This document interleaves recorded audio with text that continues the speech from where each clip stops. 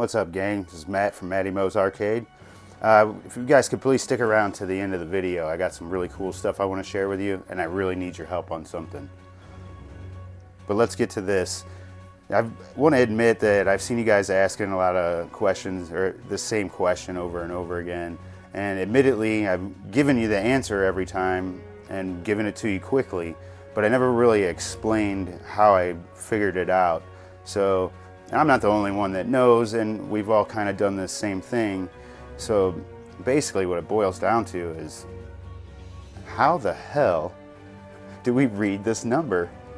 What does it mean? And how do we figure out what monitor we have from it? So he's like thinking of a way out of it, and then he's like, no, I'll go get it. You got to check out this guy, Matty Mo. Yeah, Matty Mo's Arcade. I don't know enough about his methods. I would love to talk to him one day.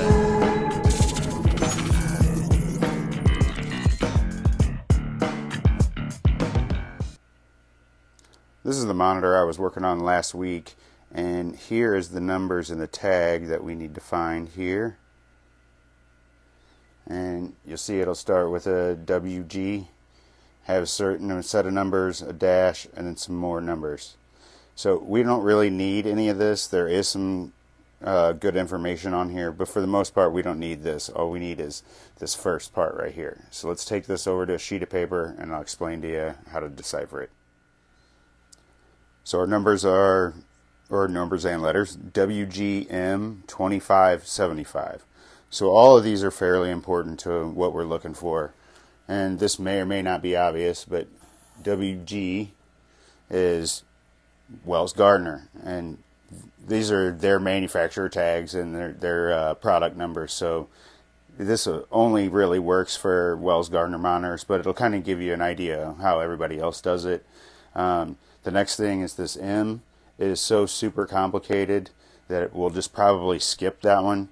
You don't technically need to know it for what we're doing, but just so you know, the M stands for monitor, and it's just so complicated. I don't want to get into that one. Our next thing that we want to look at here is 25. 25 is the size of the monitor.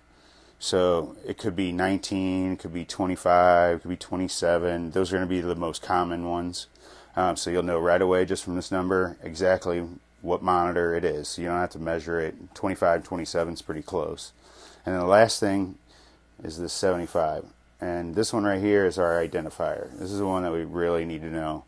The 75 is going to be the 7500. So that may seem pretty simple, 75, 7500. Let's go over what the other numbers are, because they're not always as simple. So we're just going to continue to go over the common ones first, and then after that we'll go over the a little bit more obscure. The 20 and the 30, and remember these are the last two numbers of the code, are going to be the U2000 and the U3000. Not super common monitors, but you do see a lot of the U2000s. Alright, so here we have 50, 70, 74, and 75. All of these are pretty common. The 50 is going to be the U5000. And you're going to see a hell of a lot more than you see a U3000. The 70 is probably going to be the most common. That's the K7000. And you might start to see a pattern here. Usually those last two are going to be right there in the first two of the number. 74 is the 7400, and 75, which we've already done, is the 7500. If you've made it to these numbers here, you have a few more problems other than identifying the chassis. But the 92 is going to be the D9200, 94, the D9400. I'm sure you can see the pattern by now. 98 is the D9800. Now those are the common monitors, and here are some other ones that I know. I'm sure there's probably other ones that I don't know, and some of these I run into, some of them I don't. Like I see the K7200s, those were in a lot of the newest poker machines that had CRTs. Both of these were here, and I'm not sure if that's a K8000 or if that's a D8000, but I see those occasionally. and 91, 9300, not so much. But you can see you got 31, 31, 72, 72, 73, 73. It literally goes like that. So it's not that hard. Once you know it's the last two numbers of your digit, of your code, are going to tell you which monitor it's going to be, it makes it a lot easier.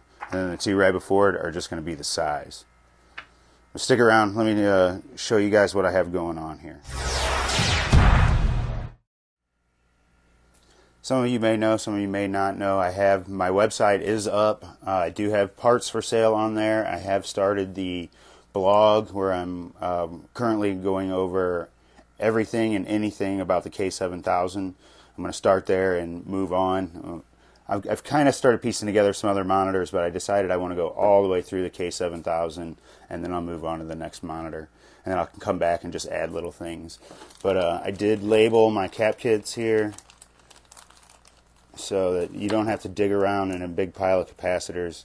Everything has the, wrong way here, it has the location and the value, so even if the caps fall out, you know which one goes where. And those will all be in here. And I made up other kits for like K7000 and high voltage shutdown, a K7000 with collapse, stuff like that. So it'll have kind of like a picture of what the monitor looks like, and then a kit underneath it to fix that. And of course, you know, your basic cap kit will be just for your troubleshooting and or your shotgun method, stuff like that. So it's going to kind of be like a McDonald's value menu. Is this what you want? Here it is. And is this your problem? Number 2. Is this your problem?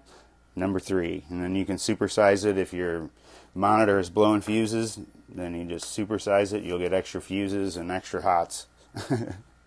But next, I want to talk to you guys. I really need your help with this. So let me just show you a couple pictures real fast. I'm Walter Day, the father of esports, and you're watching Matty Mo's Arcade. What's up? This is Tony Hawk. I've teamed up with Colossal to offer a unique skateboard competition for all skill sets. The winner will receive a trip to San Diego, a skate session with me, and $10,000 to take home in cash. So let's make this the biggest online skateboard competition ever. So here's some pictures, kind of like my little journey through this thing so far. If you know me personally, or you are friends with me on Facebook, you probably have seen some of this. There was like 125 people in each category, or in each group, and I made it down from the original group of 125 in my group anyway. I think there was 4 or 5 groups, and I'm now in 5th place of my group, and the next cutoff is going to be Thursday the 22nd. And I have to be in 1st place, and then it's going to be the finals for the entire competition. But we get to, the winner gets to skate with Tony Hawk, which is pretty sweet, and he win 10 grand. So I am super close. I'm going to have the link in the description. If you guys could vote for me, I would super appreciate it. Not only is it cool to meet Tony Hawk, this is life-changing money for me, even after taxes.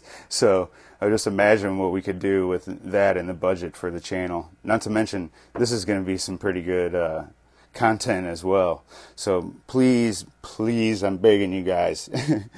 I have enough followers between YouTube and TikTok. I should be able to come up from 5th place to 1st place. And after that, the votes do restart, and then we are in the finals for everybody. Everybody who takes number 1 will go into one finals group, and everybody that takes number 2 will go into another finals group, and then we'll battle it out into the final 2 spots, into the final spot, and then I'll get to go and meet Tony out in San Diego. But please vote for me. I would super appreciate it, and I don't know if I could do something for each one of you. I definitely would, because I super want to win this, and I should be able to pull it off, but you know how it is getting a call to action, especially this late into a video that's almost over. But thanks. I'll keep you guys informed anyway, and you can vote every single day.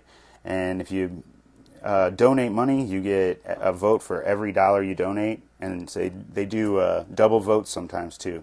I super appreciate it.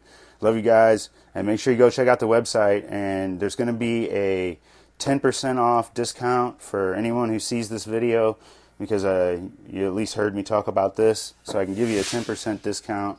And down here at the bottom, right here, is going to be the code to enter. All right, thanks. We'll see you guys. So these two right here are going to be ground and 5 volt. So what do we get here? Did I not turn the game on? I didn't turn the game on. I guess that would help. Hang on. Here it is. A nice little trade. The person I traded got what they wanted. I got what I wanted. And a pretty good deal on it, too. Super hang on. Get what I want! That comes later. Yeah. Okay. It's on fire. Whoa. Lots of smoke. Well, that's bad.